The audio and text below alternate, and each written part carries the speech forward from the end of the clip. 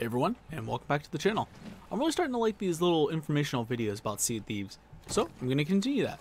And next, we're going to learn a little bit about each different faction, such as the lore behind them, the missions you can take, and the best way to grind your reputation for each of them that I've found so far. And first off, you have the Gold Hoarders. These are your classic X marks the spot type quests.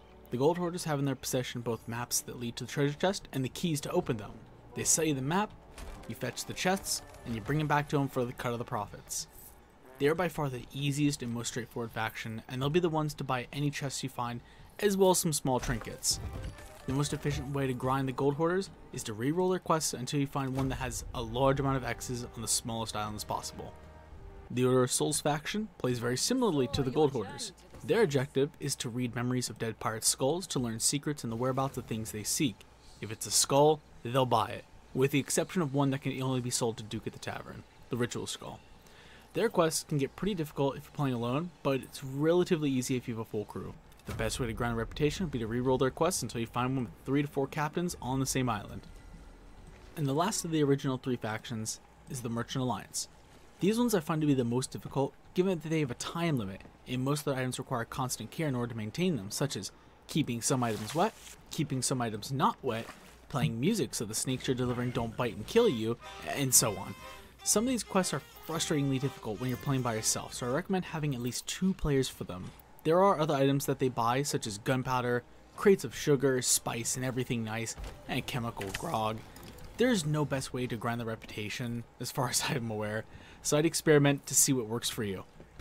The newest and my favorite faction currently, the Reaper's Bones, doesn't have quests. Instead, you're only tasked with taking down other faction ships, selling all their loot, and if they're an emissary, their flag too, to a servant of Captain Flameheart, meaning yes, they buy pretty much everything. Every fight's a bit of a gamble, so if you want to level this faction safely, I'd suggest buying quests from other factions and just turning in the loot to the Reapers instead. Next up, we have probably the most relaxing faction to date, the Hunter's Call. Like the Reaper's Bones, you won't receive any quests from them. Instead, Merrick and his family stationed on the seapost are culinary connoisseurs and are centered around hunting and fishing. They'll buy all forms of meat from you, including the Kraken and the Megalodon. The better cooked the meat is, the more money and reputation you'll earn from it. A strategy I saw to level up quickly was fishing without bait at the pond at Mermaid's Hideaway to catch, well, pondies. A few of them sell for quite a bit, and since you don't need bait for them, it's super efficient. And of course, the more crew you have fishing at once, the more efficient the whole process is going to be. Hey guys, Future Edge here again. Quick note I forgot to mention.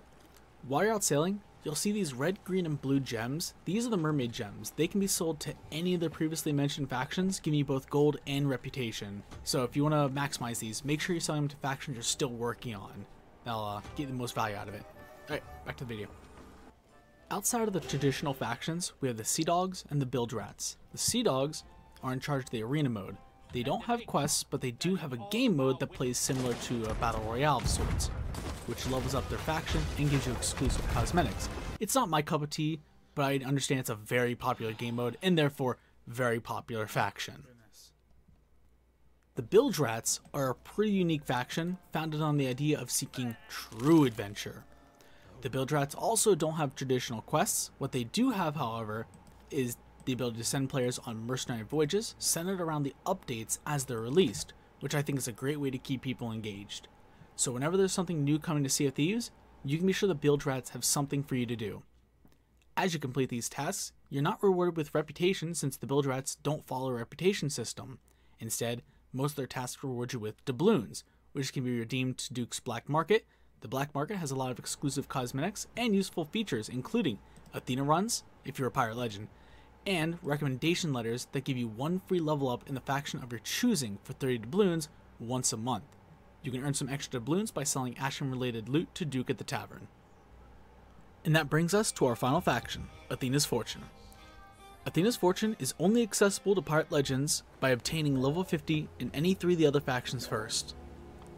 Their quests can be very difficult as it contains missions from all other factions, including some on a timer, and you must complete all of them before you have access to the final mission, which, when completed, will give you a Chest of Legends. The Chest of Legends and other Athena's loot can be sold to the mysterious stranger at the tavern for gold and reputation. There are 20 levels in this faction, And when you are level 20, you'll have full access to not only all Pirate Legend cosmetics, but ghost items as well. I've only just become a Pirate Legend, so I can't pretend I know the best way to grind levels, but prior to the ability to become an emissary, it would take a total of 62 chests of legends to reach level 10, and now the level cap is 20, so you're gonna have your hands full for quite a long time. Now that we've covered all the factions, I want to mention commendations. These work as the game's achievement system. When you open up the game's reputation menu and click on a faction, it presents you with a list of different tasks to complete. Completing these commendations have the potential to unlock certain cosmetics, as well as also reward gold, doubloons, and reputation, speeding up the leveling process even further.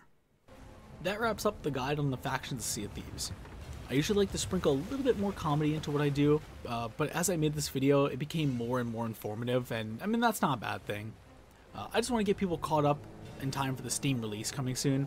If you like the style of video better than my other ones, I mean, let me know. And if I missed anything else, also let me know, because if there's any shortcuts I don't know about, I need them. I want to thank everyone for checking out the video and stopping by the channel, and I hope to see you guys on the seas. Bye guys.